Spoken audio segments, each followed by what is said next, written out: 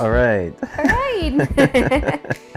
Welcome back. Thank you. I love to be here again.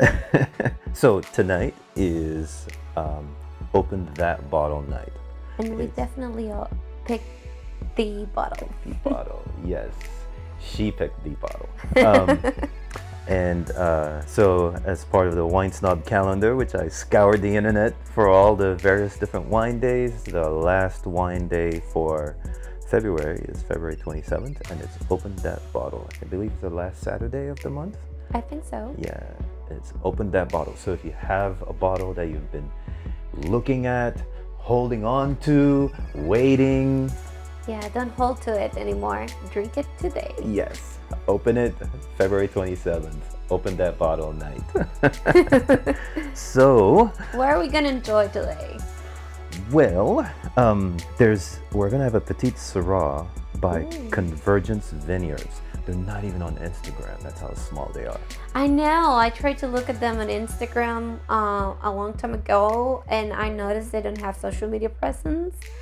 But I definitely want to go visit. And now I think this bottle is going to give me more reasons to go and drink their wine. Yeah, absolutely. Yeah, you know, at WineSnob, just like you, I'm all about wines off the beaten path, you know, and parts less known, less traveled. And this is off the beaten path while being off the beaten path. So even when you go to... it's the underground of the underground. You know, it's funny, even to get there, you have to veer way off, you know, on your way to Plymouth, California, you have to veer kind of off to, you know, on a tangent, and you get here, and it's literally the winemaker, I think it's a couple, and the winemaker and his wife, and that's it. And they'll be the ones pouring your tasting, and, you know, very small batches. Yeah. Just the way I this like is it. one of the hidden gems, and definitely in the Sierra foothills. So let's see how it is and how it ages. Yeah, this is a 2011, and I picked this up years ago, and it's been sitting. I picked two of them up, and of their whole lineup, which was some phenomenal wines, this one stood out the most. I just loved the way the Petite Syrah expressed itself. It's very robust, and I thought it was very age-worthy, so we'll kind of track and see where it is tonight and make some notes on when to open the other one. I last revisited them when we had a brief open up from the shutdown, and I went out there and spoke with the winemaker, and I picked up more recent vintages of this Petite Syrah. So that would be, I think, 2016 is what I have now. So this would be interesting to see, you know, how it's been progressing. The cork doesn't want to come out. No way. Yeah. That's one of the biggest alert signs, but I don't want to be pessimistic. It's sealed tight in there. Hold on, I'm gonna have to get my puller to work this one out. Let's see. Where is it? Okay. So fortunately, I have a puller here. So let's see. Fortunately, you were prepared. It's not the first time it's happened, so I'll try. By all means, it probably means that no oxygen went into that bottle. That's a very tight seal. Oh, wow. There it is. It's coming out. It was stuck in there like super glue. I guess that's a good sign. It's probably a good sign this time. Oh. Ven aquí. Come here. Oh, it's breaking. Oh no. Yeah.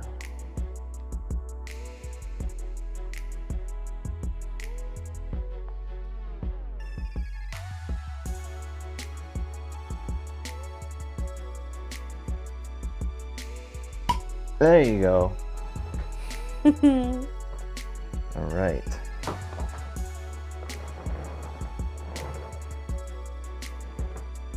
Wow. And get a decanter for us. Well, it's definitely moist, so it's a good sign.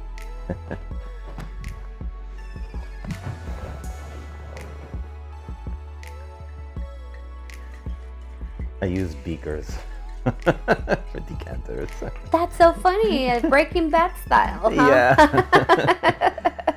They work fantastic. Really? Yeah. If you think of me, wide bottom, Yeah. air, lots I of guess. breathing. Yeah. All right.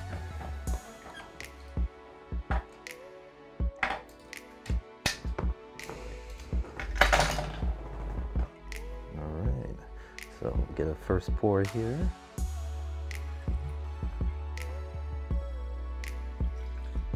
I'm excited. Yeah, I know.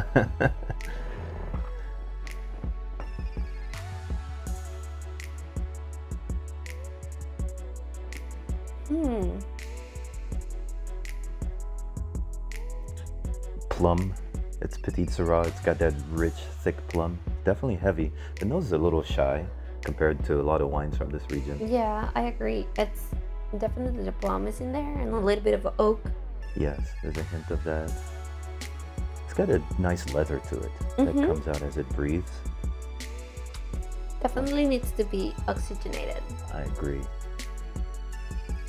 Like a saddle or saddle leather.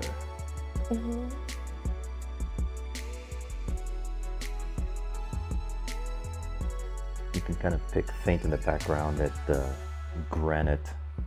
Yes. That granite mineral soil from that's typical of this region.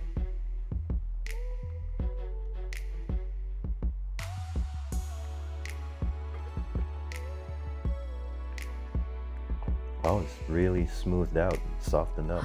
Oh yeah. Wow.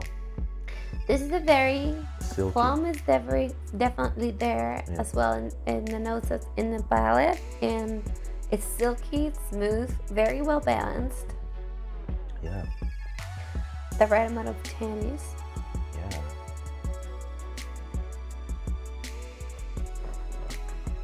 There's something on the back. I can't quite. I can figure it out what it is, Yeah. but it has a different aftertaste. It's like an allspice or something. There's something. I don't want to say clove, but it's very distant. It's like a melange of spices on the back. I think it's allspice. Yeah. It's not clove, definitely. Okay. Yeah, it's an allspice type essence way on the back in the finish. But I like how the body is kind of softened and smooth out. You know, it's with Petite Syrah, especially from this region where the grapes get a lot more hang time. You know, you also get a lot of these with these bolder varietals. You get these very strong characteristics, these strong expressions. Yeah, and don't take me wrong, this is still a very bold red, but it's the balance in the wine is different than the other ones. I think it's basically comes with maturity, I guess. Yes. It doesn't have to do a lot with the varietal as it is with the aging process, but it's good. Yeah, I'd say this is definitely aged really well. I mean, I would venture to say now is the time to enjoy it. I would venture to say the same thing. Yeah. A little longer, it might be too late. Yes, it might actually start smoothing out.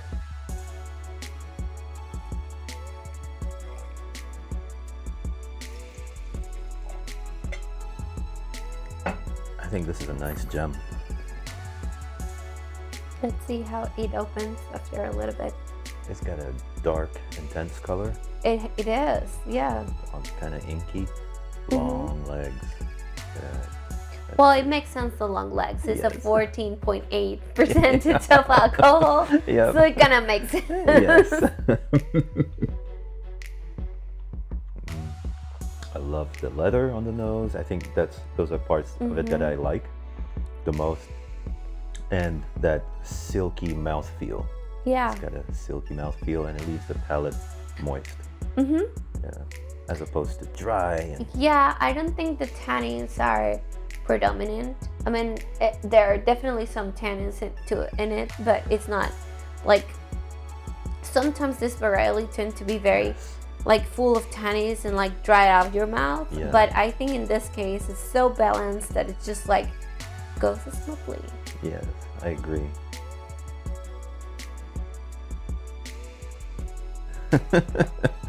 So I noticed while we were searching for the bottle, Okay. you had also you recognized a couple of the other wineries that I had found off the beaten path. You know, Tanis was one of them. Yeah. Yeah. Well, I did my research, right? The only reason I haven't been going more to Amador or Plymouth Yeah. is the lockdown and what is going on with the COVID right now. But I'm familiar with the region. I do like what they're doing there. Yeah. I think they're going in a good path to become a big wine country. Yeah. Because excellent winemakers have moved there. Yes. And they're definitely exploiting the richness of the terroir. Yeah. And so I'm a big fan of Amador and the Sierra foothills. Absolutely. I'm not gonna say no. Likewise, yeah. I mean, our WineSnob Winemaker of the Year for 2019 was from Plymouth, Terre Rouge, Bill Eastern over there, and the work he's doing is very exemplary of a lot of winemakers that we found out there. And it's the last time prior to that I had explored Amador, you know, about 10 years before, and I noticed a marked difference across the board in the quality of the wines, the execution, the maturity of the style, you know, and you know, I one of the things one of the little marks I look for is prior to that, so 10, 11 years ago, a lot of times you had no problem running into that Amador Zin. You know, the fruit bomb. They evolved from that. They've completely evolved. And, you know, I started finding, you know, half the Zins out there, you know, would be this very nicely well-built, restrained, structured, complex Zin. And it was very impressive. It's far different from Lodi, for example, who stick with the fruit forward Zin that is like more for the general public. Yeah. Then like the Zin from Amador, I think is for far more complex, like you mentioned. Yeah. And it's just fantastic. For me, it's really nice that most of these small wineries are family owned, are small, of like people who had a dream and now they're living their dream. And that's, for me, it's what it like the magic in it relies, is because they put their soul into the wine. It's not just making wine for the masses. Yeah, I agree, and that's what I find the most inspiring is, you know, when you're going out tasting and you walk into a winery like this, and the winemaker, the owner winemaker, is pouring the wine for you, you know. And so I don't necessarily expect to always find the owner behind the tasting room, but most of the times you do here. It's very nice. Yeah, it's very nice to have at least the owner very involved in the process, you know, on various levels, and you start seeing the manifestation of their vision and their dream, and that's really moving and kind of humbling, you know. Yeah, completely. I completely agree. Yeah. It gives it a certain richness, and the fact that they do this for the love of it. And yeah, they're not in it for the money. They're not in it to become like the next biggest chateau or something. Chateau, right? Or they are not there to be pretentious. Like a lot of people think that wine is pretentious. Yeah. It's so humbling to like listen to them and the story behind that, what they do, and like knowing that they are there for the love of the juice and the art of making wine is just like beautiful. Yeah, you just reminded me of when I sat down with one of the winemakers that I've been following for well over a decade now. We've talked about him, you know, a couple times before, Brian Bumgarner. Yes. And to be able to sit down with him, I sat down with him right after the harvest, last fall, before winter, and you know, we did an interview, and I've been watching him from when, you know, he was walking me through his story, because I hadn't sat down with him actually. I'd met him before, but we hadn't actually sat down and kind of walked through the story. And it was just it was even more so, you know, what you just described, you know, as he talked about how he worked the tasting room and where he started with wine, and, you know, on his travels to Greece and came back, and his girlfriend ended up being his wife, and, you know, slowly, you know, started making wine, you know, as a consultant, and then started his own winery. And it was just, that whole story was fascinating, and we're finally sitting on his own estate, and, you know, knowing, just while talking to him and then taking my mind back to when I first discovered his wines that he had been making and how much I liked them, and but then sitting with him now and putting all of that in perspective was really humbling.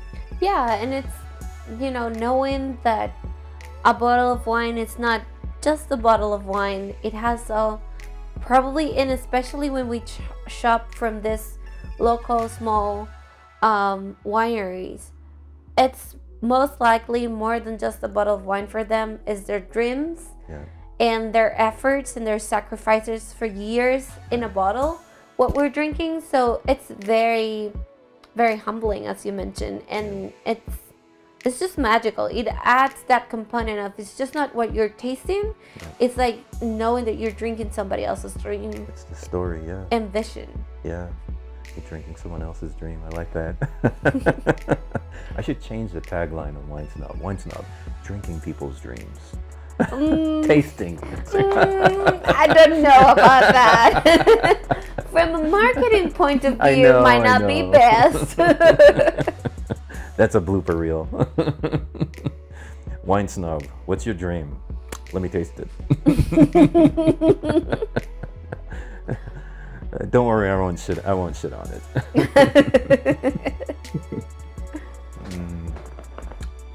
I think it's just opening up. A little berry comes through. A little bit pepper is coming through. And the tannins turn a little dusty, like a fine it has, dust texture. Interesting. It's like a little bit of soil. In it. But it's definitely a good wine. And it's perfectly a hint of what? Caramel on the back now. It's just opening up. Right where the allspice was, it's a little more caramel. Oh yeah. It's really faint. Oh, it's really there. No, not faint. It's really there. I love that. I recently had an experience with one of my WineSnobs, and it was just funny. You know, I get messages from various different, you know, folks who follow, and he had purchased, I had put my notes on the Urbina, the 1994, and I kind of made a similar note about how in the back, as he had opened up, you know, about an hour or two later, you know, there was this prominent caramel that developed towards the back. Oh, interesting. And and this dude, I love this guy. He just, you know, he messaged me like, "Hey man, I just want to let you know, I thought you were full of it when I read your notes about that 1994, but I opened one and I started grilling a steak, and it's been an hour or so or something like that, and it was like, there is caramel on the back." It's nice. It's nice to know that people it's like, you know, there's no right or wrong when you're tasting a wine, and like, but it can be caramel to you, it can be chocolate to me. Right? And like, there's no, when you're tasting a wine and the flavors you taste, the smells you detect are not going to be the same for everybody. And it's nice to find somebody that validates when you think it has, because it's the intention of the winemaker, right? But I know. I know sometimes my notes might get, you know, pretty in depth, and I can see how someone might read initially and be like, oh, you're not tasting all this stuff. But, you know, again, to seek to a point I was going to make earlier, when you indulge in these artisan wines, you become used to that level of complexity. It's then go into the store and say, oh, it's cherry, strawberry, and oak. You're like, it's okay. Yeah, it's, you know, you become used to having that level of complexity and those dimensions. Like, it's normal to open a Petite Syrah and say, I don't know what it tastes there's like. going to be 4 to 6 layers in this thing, and you're going to discover them over the course of 2 hours or so, a couple hours. It's normal, and I've gotten used to that. And so when I write my notes, or when I'm opening a wine to taste, I've kind of come to expect that. And so very often I'll run into wines which are good, but it's like there's 3 layers to it, and I think I'm kind of spoiled in that respect now, where it's like, there should be more in here. Is there anything else you put it in? Yeah. Yeah. So, well, there you have it, wine snobs. Open that bottle February 27th. Don't keep it for later. Yeah. Cheers. Cheers.